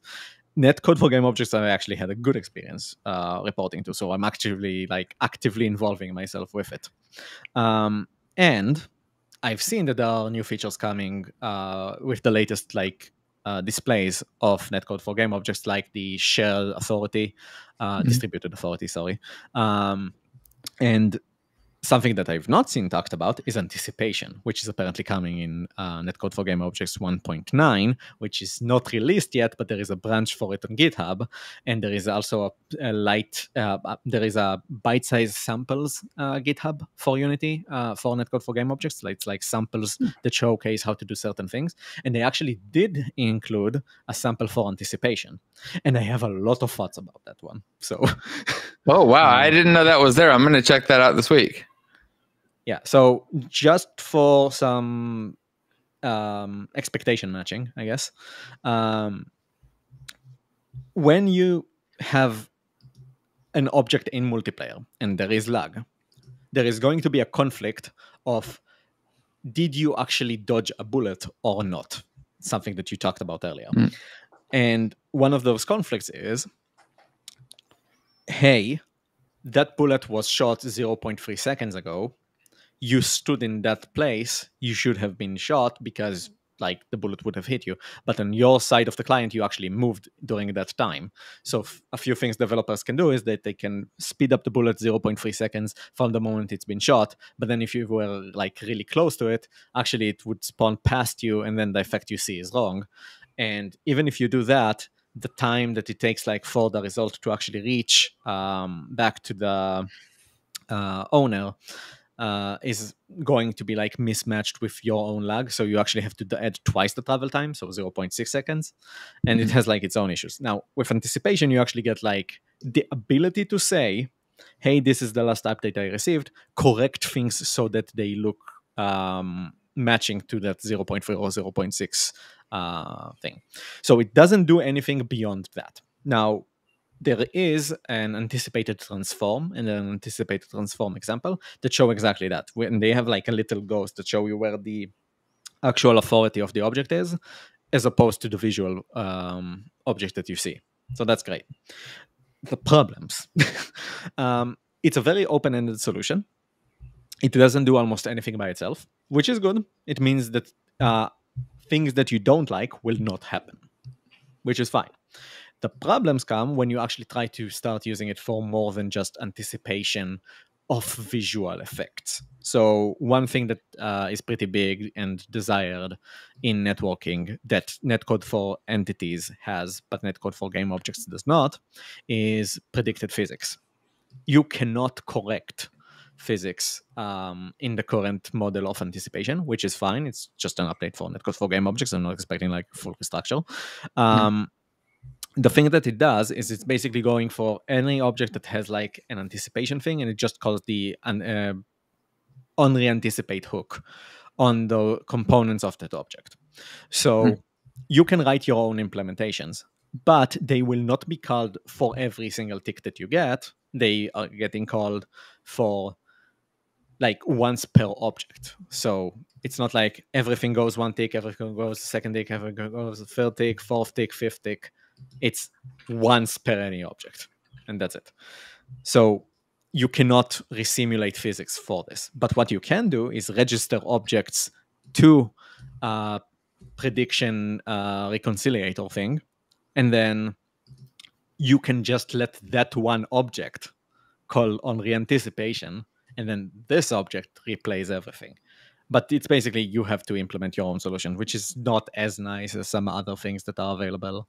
I know that Photon Fusion has something for it. I know that Fishnet is working on something for it. I heard that Mirror is working on something for it. So I hope to see netcode for game objects get something for this, because like this is going to be like the big thing that makes everything way better. As far as I'm concerned, for like multiplayer synchronicity. But then again, netcode for entities is like the best one here because it's like straight up implemented it out of the box. Entities are still hard to work with. Yeah, you just have to change your total workflow, but you do get the benefit. Yeah, that looks cool. So you said the 1.9 is up on GitHub now? Yeah, it's up on GitHub, but it's still not a release. So it's not in release status. Yeah.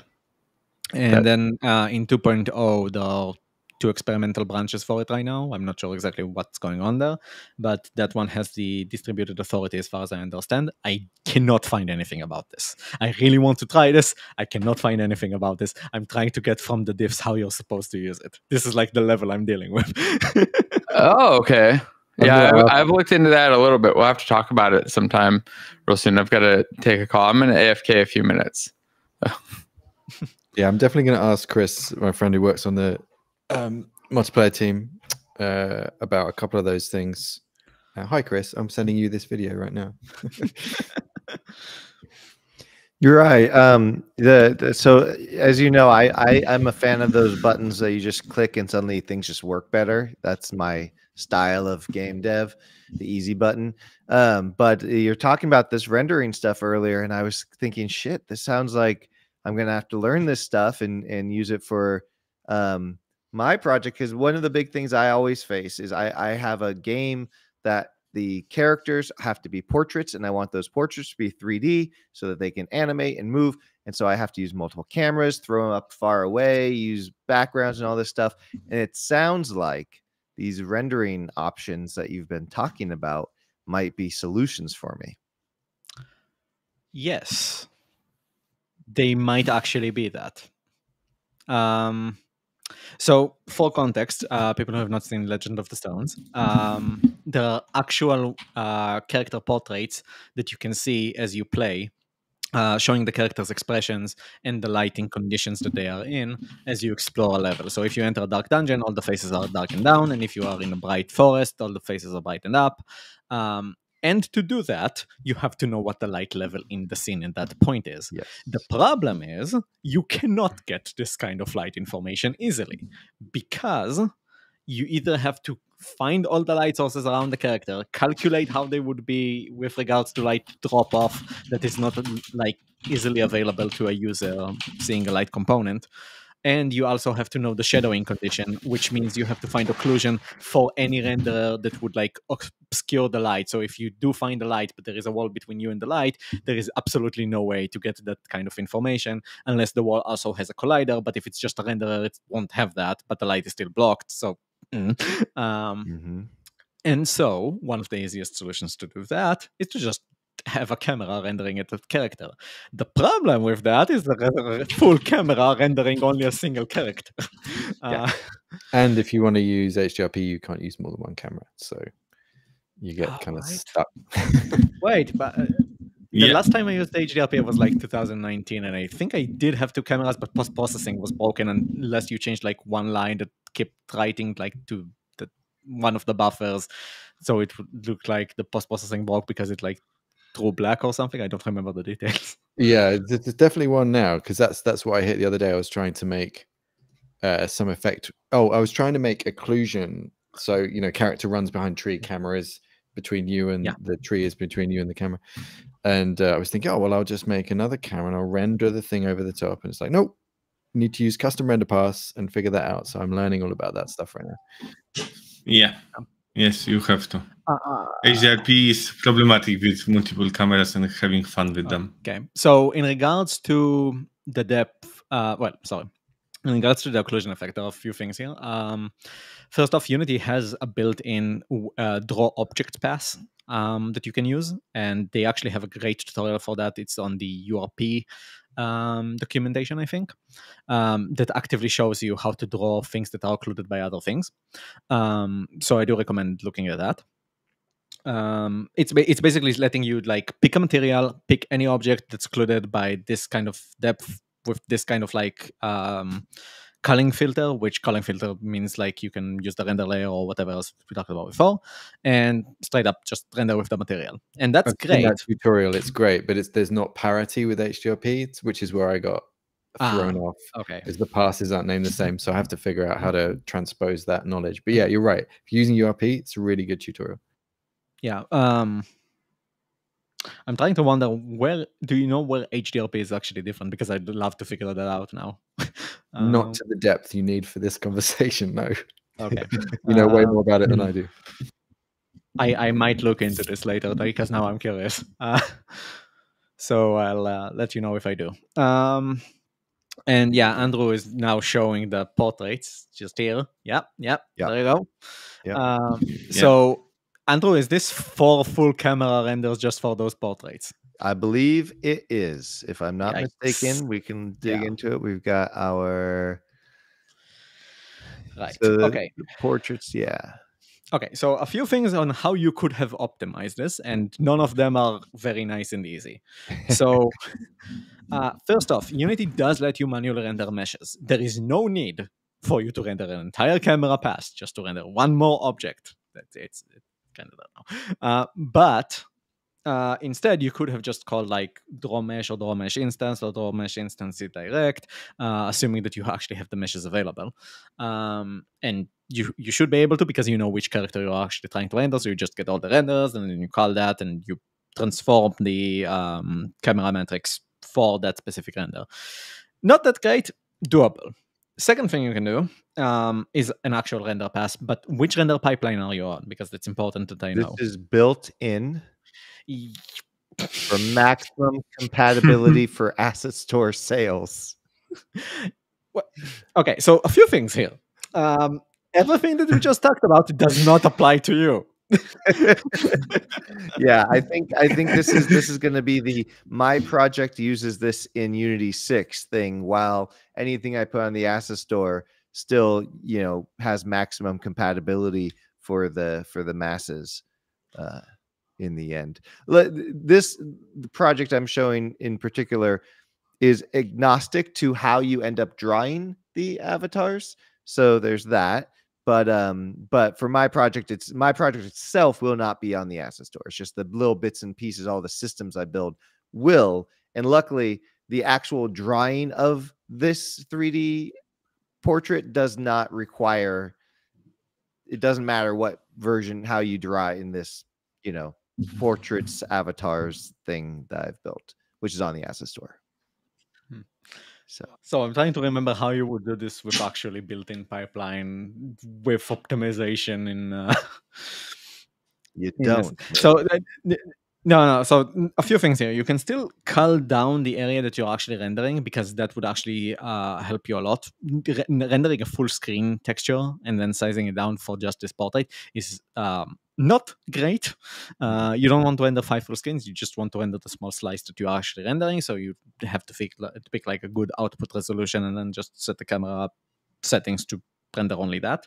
That would save you a lot of effort. I don't have a good follow-up for this aside from the things that I already mentioned. Granted, this is in built-in. At least not off the top of my head. Yeah. In regard, it's go ahead. Andrew, it's only built-in, or do you do different versions for ERP and HDRP too? No, so this is, I think, the clarification on the what I'm showing here is the portrait avatars package, which has examples of both 2D and 3D portraits. It's not itself. So this system is not how to draw 3D avatars in Unity. It is a portrait that can display an avatar. How you draw that is, this is one way, obviously, but you can draw it any way you want. And that is the goal of this. So it doesn't have, I don't think this has a URP version, because there's nothing in the portraits themselves that care about URP or HERP. You can just convert the shader to a standard lit shader, I think, if I'm not mistaken, which I could be, but who knows? Does that make sense? Yeah. And why I'm showing this and not Legend of the Stones is currently I don't have the portraits working in Legends of the Stones, I don't think. So I couldn't show it. Yeah, so if you were to use the render layers, what you could do is just say, hey, render this set of characters. That said, I'm not sure how the lighting information would interact with it, because I think the lights would not get like occluded for that specific object, because the actual walls are not included in the render request for that layer alone.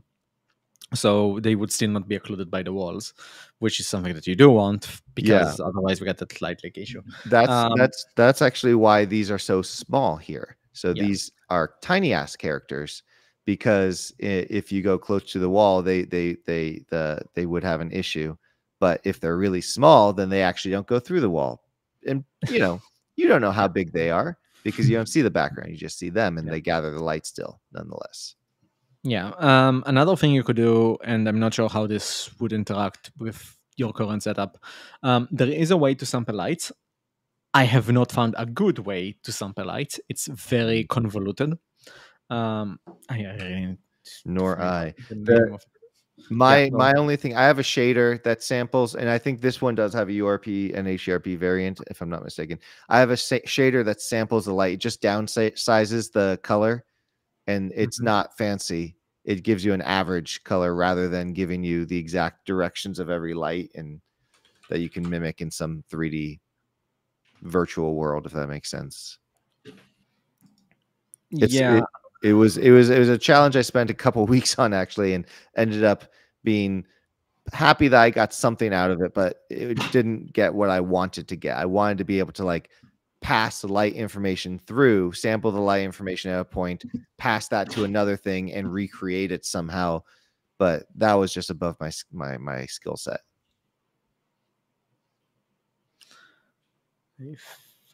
A slight tangent, but I was wondering if any of you've tried the new adaptive probe volumes stuff, APV. Yeah, so I have tried it. I had problems with it. I kind of quickly gave up on it because I do understand how this works and I do find it quite nice, but I don't need it right now for my current thing. So conceptually, for those listening who don't know what adaptive power volumes are, Unity has lighting. Lighting in real time is very difficult to calculate, assuming you have a lot of sources of lighting. So an old solution that Unity had since almost a very early version, I think Unity 4. It was 4, yeah. Yeah. Unity had probes, light probes. And light probes were like points in space that would calculate the light level passing through that point, cache it into memory, such that when you load a level, you have the lighting already calculated in advance, and things that would be going around in the scene, instead of trying to calculate the light points, we just find the nearest point or a group of them and interpolate the lights and just use that lighting. It's a very easy optimization to get a rough amount of light shown on the character rather accurately. That said, it was lighting per object and not lighting per pixel as a start. So if you had different light levels from different places on the character, like a red light here and a blue light here, you actually couldn't get like the full lighting effect using probe volumes if there was no probe on the exact point that your character is standing on. So you were incentivized to distribute a lot of probe points around the level, which is not how this solution was meant to be used. It was done in a time where computer processing power was like way weaker, and it was an actual optimization, but now it's like a loss of quality. So you still want to keep like the optimization, but you can't easily distribute all the points. So if you look at the asset store, you'll see a lot of solutions that are trying to distribute a lot of points for you, so you don't have to worry about it manually. But that still misses the point of how this entire thing worked. And so enter adaptive probe volumes, which just say, hey, we know you are buying assets that are distributing points on the map. Here is something that distributes the points for you. And also, this is ready for the next generation of actual rendering, which means this is done on the GPU side, the loading and saving of this light information. And then you can load it in with streaming. So if you have a big world, you can stream in chunks of lighting. And even better, if you have different times of day, this solution offers baking multiple light maps at different light configurations and then loading them in via streaming to replace lighting. So one of the features of adaptive probe volumes is if you have two light levels like day and night, you can actually blend between the values of those two probe volume caches to say, hey, the lighting actually changes, and then you can actually have that. And if you have a level with things that can be spawned into it, but not dynamically, so for example, if you have an Assassin's Creed kind of base or a Tom Clancy's The Division kind of base, and you unlock an upgrade for that base, and that base adds like new lights and a new table or something, and that table will block some of the lighting, you can actually bake probe maps for that base without the table and probe maps with the table and the lighting, and then you can just replace those maps, and then suddenly everything still looks right with high quality lighting, even though you just use two maps that are still relatively optimized. And also the probe volumes come with like an optimization to lighting, so you can actually have a lot more fine detail between so it's basically sampled per pixel now instead of per object, which is like higher quality look. And there is also a mode for per vertex, which is a nice optimization if you're like on the lower end these days. So yeah, that's basically adaptive probe volumes. There are still things that are missing from that, so you cannot bake at runtime, which is something very convoluted to do anyways with how the solution works. So you cannot do like a dynamic base building solution with this just yet. And even though it has like exposure to the sun kind of solution going for it, I have not found a practical way to use this still. There's like the things that Unity did for it, which are nice and great, and like let you have like ambient lighting leaks done in a nice way, but I've not found a way to actually use this yet, so I kind of gave up on it rather quickly because most of the games that I do are dynamic basis. So, and also I try to stick to like lower size assets because I'm not doing anything actually to be distributed. So I don't actually need like the long iteration time just because I have an asset with a 4K texture that keeps wasting my time. So yeah. Yeah, I haven't used it yet either. It's mostly because, well, we have, you know, what happens with an optimization like that. You kind of pick it up when you need to. We haven't pre-optimized anything at all, and it seems to be ticking along just fine with the size of level that I've got. So I haven't really bothered. We tested it a little, but we are planning to do it more with Unity 6 and everything to get it all new technologies for us biggest scenes like modular castle and check what we can take with it and how fast we can make the modular castle with that. And then GPU resident lower with the adaptive probe volumes and so on. But we are waiting for 6. Are you waiting for like GA of 6, or are you waiting for preview? For the preview. Oh, okay. We are not touching beta because we have too many assets, too big assets, and then adapting beta versions and changing everything with them, it takes just too much time.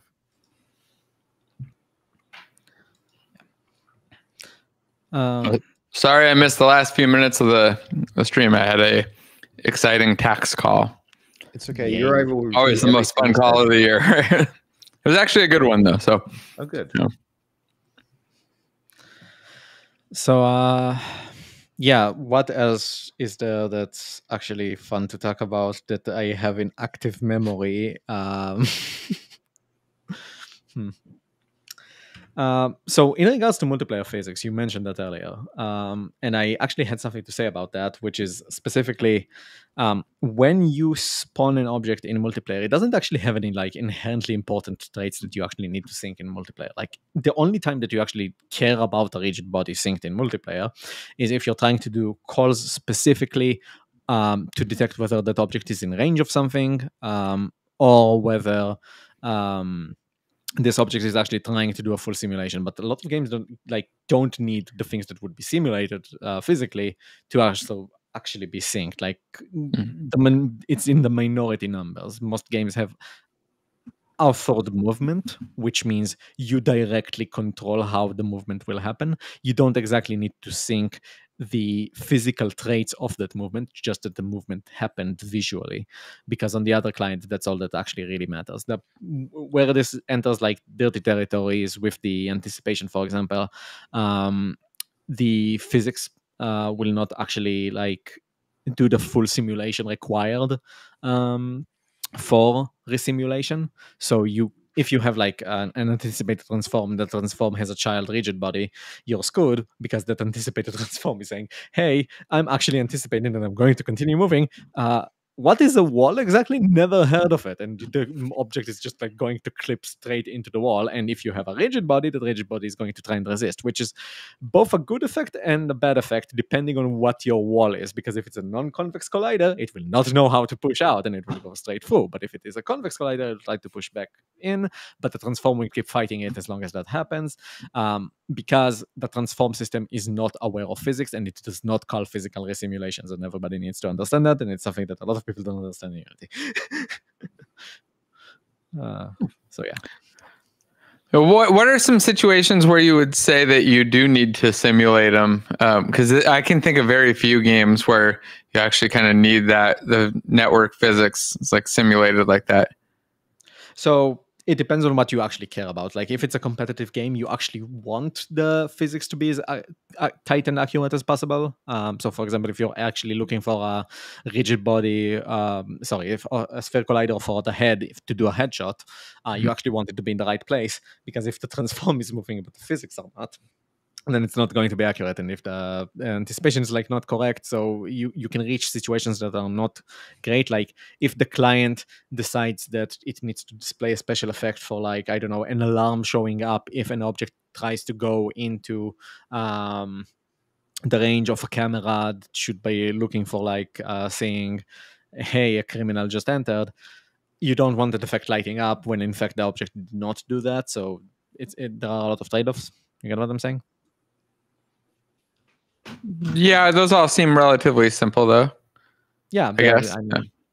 I mean, the complexity is not directly where you want to have the physical thing. It's like you need the physical simulation if you actually intend to use the physical body for the purposes of the gameplay. Yeah. So you can't detect what's not there. So it needs to be there in order for you to detect it. The only times that you care is if you actually need to detect something. The question is, how many things do you actually need to detect on the client? The most simple one is mouse overs. Not every game has mouse overs. Okay, that's fair. Now, here's a question. Going on topic. So, did you see the MOBA stuff that I showed a little bit ago? I saw a bit of it. I was just around the time that you had like water cubes trying to fight each other. Okay, cool. So yeah, anyway, just basic characters moving around, some projectiles that go direct from a point to point, like ones that can't miss. And then one of the things I'll be adding sometime very soon is actual projectiles that go about flying forward that you can dodge and all that. So curious, and I'm sure everybody else like here, what would be your strategy for how you would approach adding those projectiles in? Say your game is not opinionated on anything else yet, and you're just adding in projectiles and you can move around and dodge them. What would be your kind of a strategy for attacking that? So I have multiple things to say. First off, that I actually heard you talking about mostly straight line projectiles and homing projectiles being problematic and not actually needing the physics. You do still want physics if you have a homing projectile that's supposed to be blocked by a wall. So if you have like a homing missile and you can actually use a wall to block yourself from the missile exploding on you, that's still relatively attractive for the player. That said, you don't need to think as much. So if you spawn a projectile and it is homing, you just need to think its target. And like, if there are slight differences in how it paths, it's not the end of the world. Another thing you can do is you can like predict what the path would be, sync the prediction of the path, let it traveling along the prediction. And if the prediction changes, you update the prediction as it's flying. That's a bit more convoluted than I would like to do. Another thing that's like extremely simple is just honestly have an animator on the projectile, even if it has physics.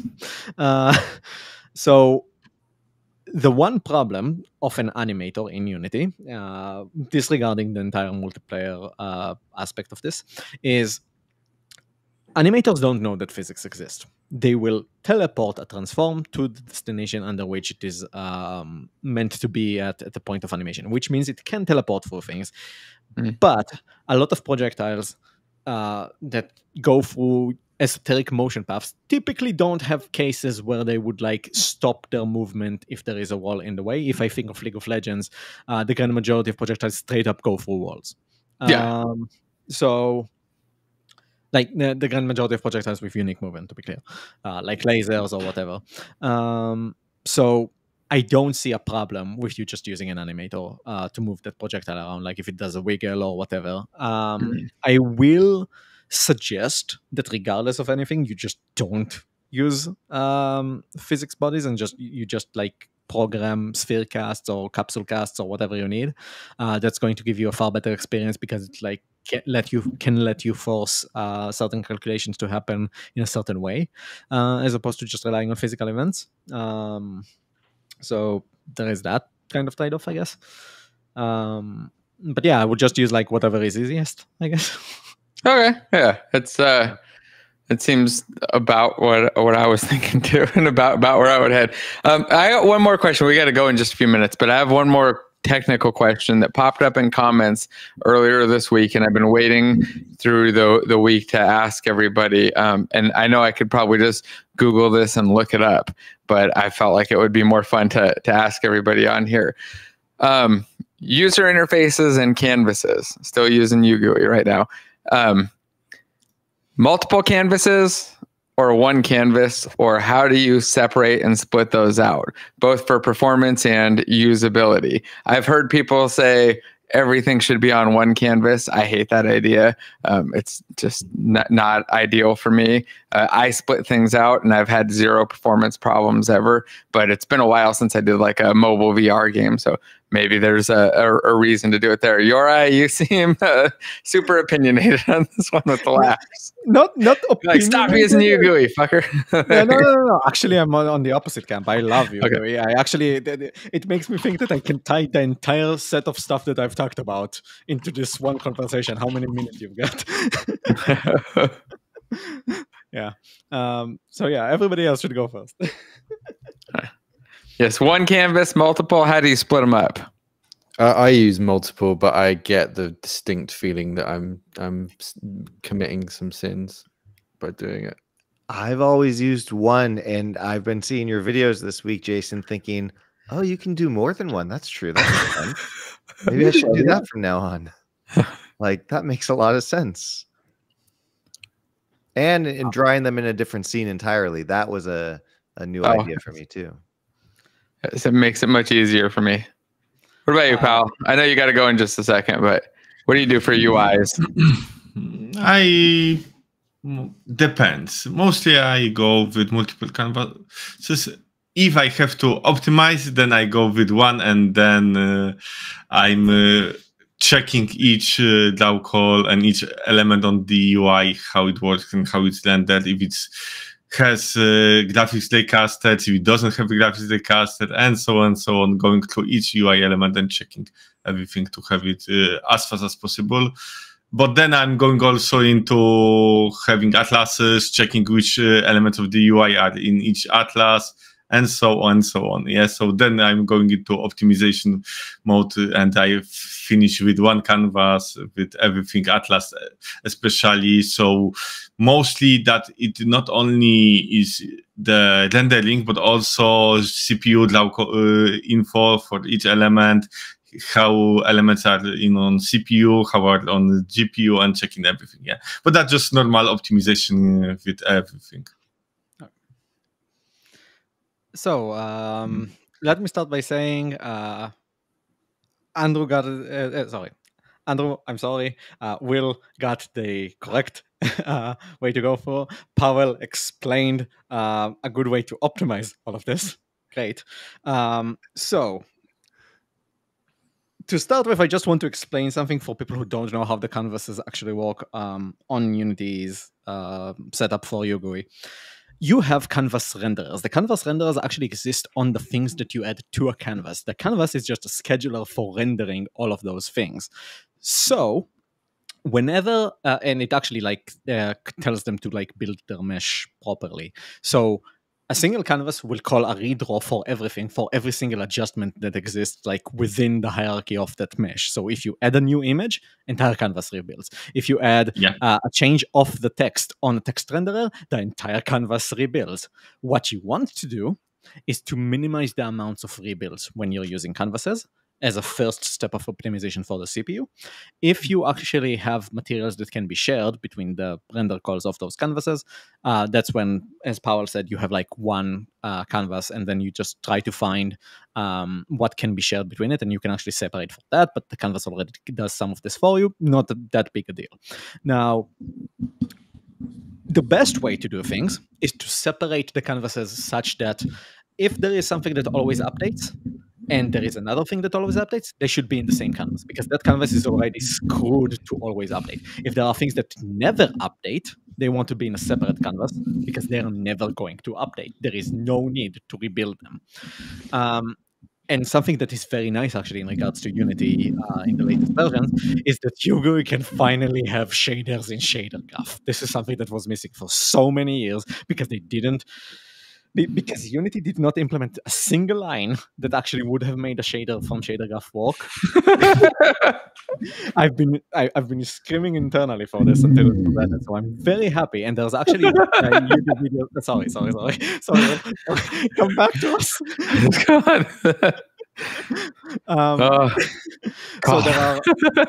So now there are actually multiple videos popping up on YouTube of people actually using Yugo shader graph, and I love that. There's actually, I literally saw today a shining line effect that passes on buttons as a shader graph effect. Good Is stuff. that the one? I saw that earlier yesterday. I'm not sure who actually made the video. I'm sorry about Yeah.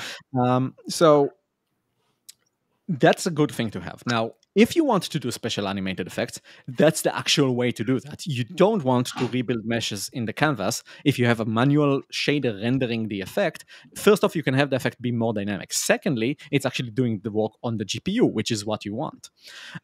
So having multiple canvases split off by order of updating, the frequency of updating, and having the effects be mostly done on the GPU side is the best way to use canvases. Now, what scene they come from does not matter. And you actually have a field in a canvas to say what order it is. This will disregard the scene order. So you can still have a layout pop-up in a different scene that you can just load in with all the things that you need. And I think this is the best way to offer it, as Jason, as you showed in your video, which is you have a scene per element, per big set of elements of a canvas that you want to have. So if you have like a combat UI, pop-ups UI, an inventory management UI, you have them all separate. And a thing I'm going to add on that is that you can actually have editor-only objects in Unity.